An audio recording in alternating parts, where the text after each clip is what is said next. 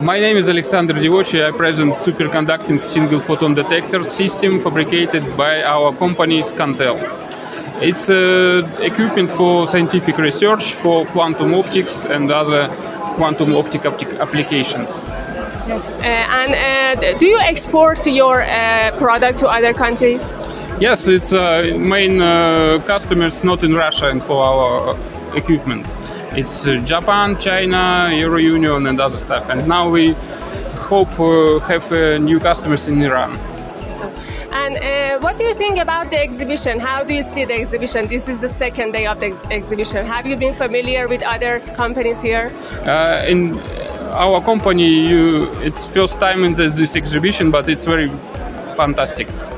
And what do you think about the scientific level of the Iranian scientists here of your field of study? What do you think about it? Our equipment, it's high-tech equipment, and in Iran there are a lot of groups who can use it. It means that the level of Iranian scientific works is very high.